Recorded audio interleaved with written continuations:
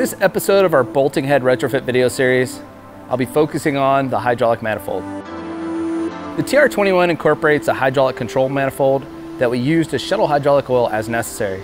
This allows us to retain all of the original controls and functions in the cabin with only slight modifications to how the flow is directed.